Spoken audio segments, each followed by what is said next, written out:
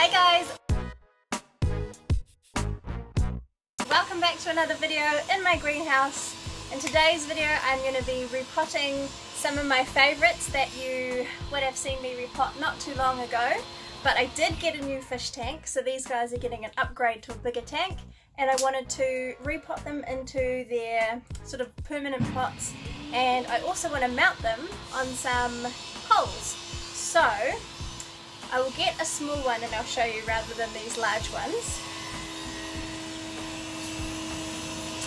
So these here are tree fern fibre poles for your aroids or climbing plants. Tree ferns are native here to New Zealand, so these are like a renewable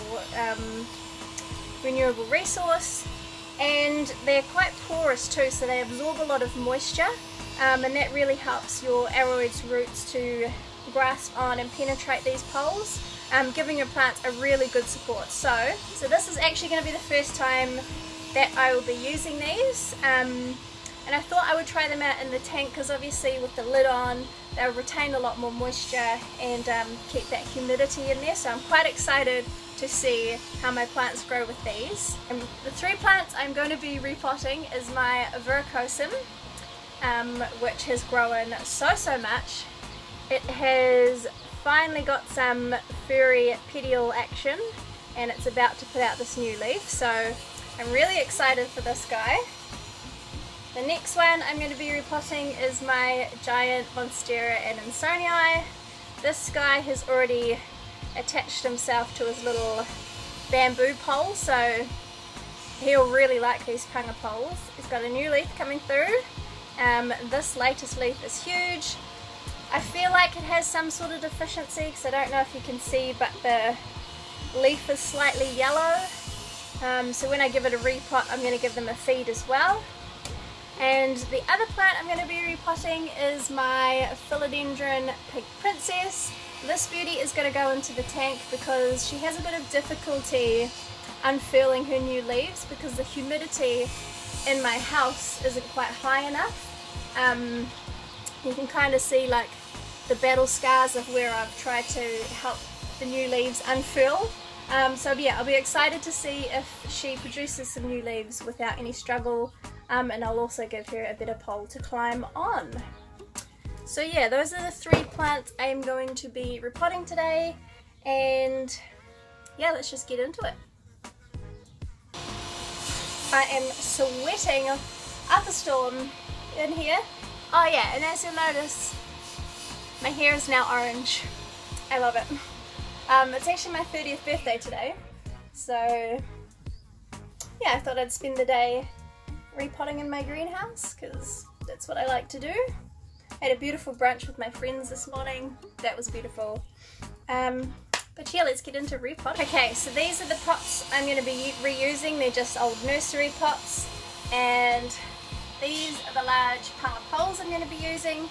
So I've already hosed the poles down in water outside so they're nice and damp, and I'm going to put some propagation sand in the bottom of these pots because they do actually have a little recess, and I just want to do that to help keep the weight at the bottom of the pot so they don't topple over.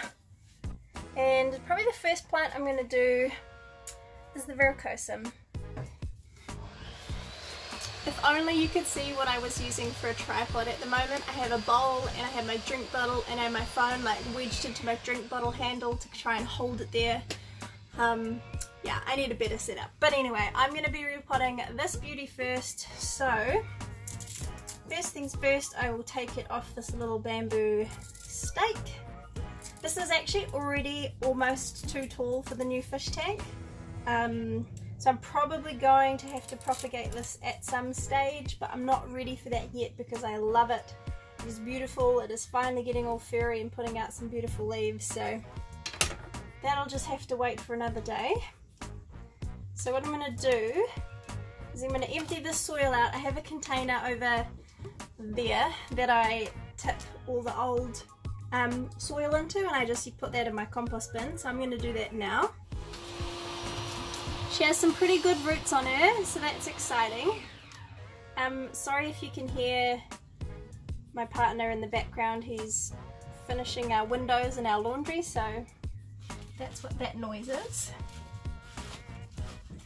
So what I'm going to do is I've put a little layer of soil in the bottom of the pot, and I'm just going to really push that tightly in around the pole to act as a support.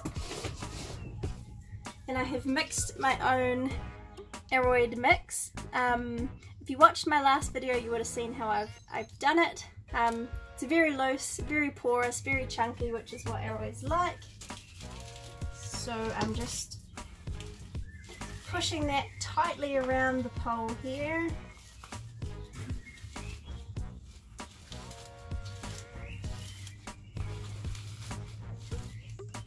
I really hope the poles aren't too top heavy. And I'm going to plop this baby in there. Oh, that's going to look so good.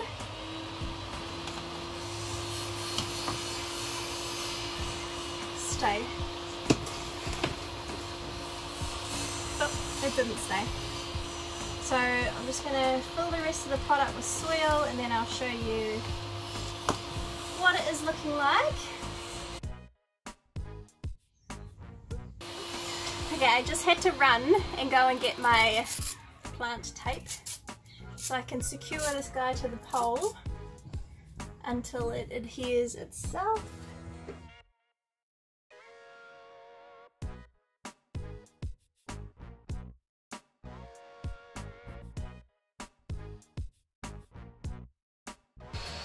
Okay, I think that looks really good. So that's the verrucosum done. I'm happy with that. I will pop that to the side.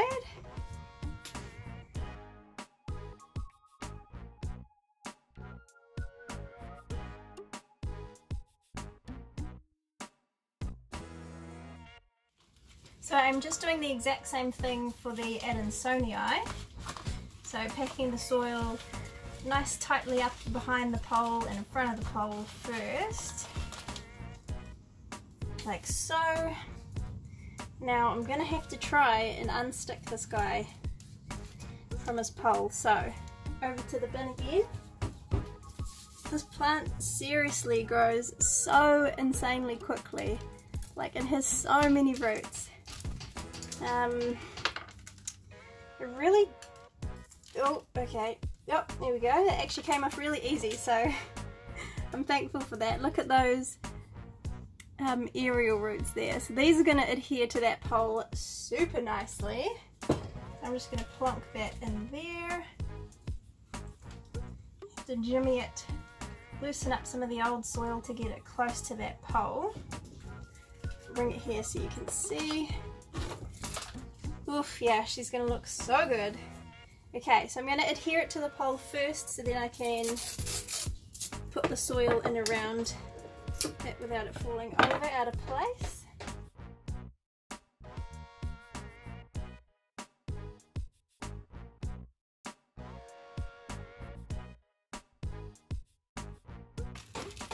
Sorry my videos aren't very professional. It's a hobby. I don't want to take it too seriously, because then I sort of lose enjoyment if I start to get too like technical and too planned out. I just like to wing things, go with the flow and have fun.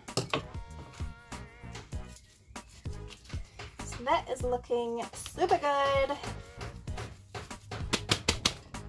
Oof, I'm so excited for these to grow. I think I might need a little bit more soil in there. So if you're curious, in my soil mix I have quite an array of different mediums. So I have sphagnum moss, I have a perlite and vermiculite mix, I have orchid bark, I have tree fern fibre, and I also have just your standard potting mix. I was actually reading quite an interesting article about like hobbyists with their aroids and using like soilless mixes and how their plants are getting quite deficient in a lot of nutrients because the substrates that people are using don't hold in nutrients like the soil does. So that's why I like to use a bit of soil as well, because that helps retain some of the nutrients that the plants need, as well as obviously fertilizing your plants as a way to get those nutrients that they otherwise wouldn't get if they weren't grown in the soil. So that's that guy. That looks so good. I'm so happy with that. Okay, so I'll put this one aside. And last but not least is Mrs. Pink Princess. This girl is a really slow grower. Well, it kind of is and it isn't. Like, it's been kind of a slow grower, but then again, when I first got it, it was 3 leaves, and now it's got 8 leaves, so that's not too bad. Surprising for her size, she actually doesn't have that great of a root system, which is a bit alarming. The roots aren't rotten, they're still pink and they're still alive, I think.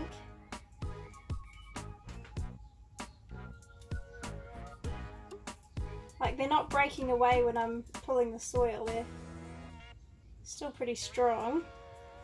Thank goodness. So she's not dying, so that's good. So again, I'm going to secure her to the pole first before I put in the soil.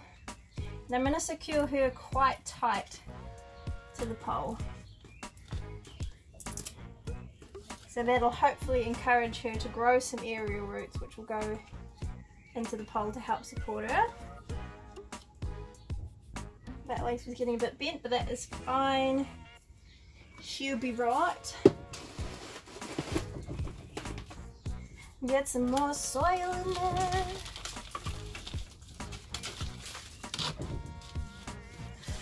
Oh, I'm so excited. It's gonna look so good. I can't wait to get my tank set up, man. Like, I've been wanting a bigger tank for so long, but the only delay is I have to wait for hubby to build me a stand so it can sit on, so it's not just chilling on the floor. But until that is built, I'm going to be putting these babies in there so they can sort of acclimatise themselves to their new environment. Okay, oh, Pinky's done. So this is Pinky in her new home. This is Veru in her new home, and this is Mon in her new home. And in this sauce bottle I have seaweed, a seaweed plant tonic, so just a little bit of feed for them, diluted with water, and I'm going to water these 3 plants with that. Now, this is so handy. It makes your watering super simple. It directs the water exactly where you want it to go. So yeah. Sneak peek, sneak peek. Oh wow, sneak peek. Thank you guys so much for watching. I will see you in my next video. Bye.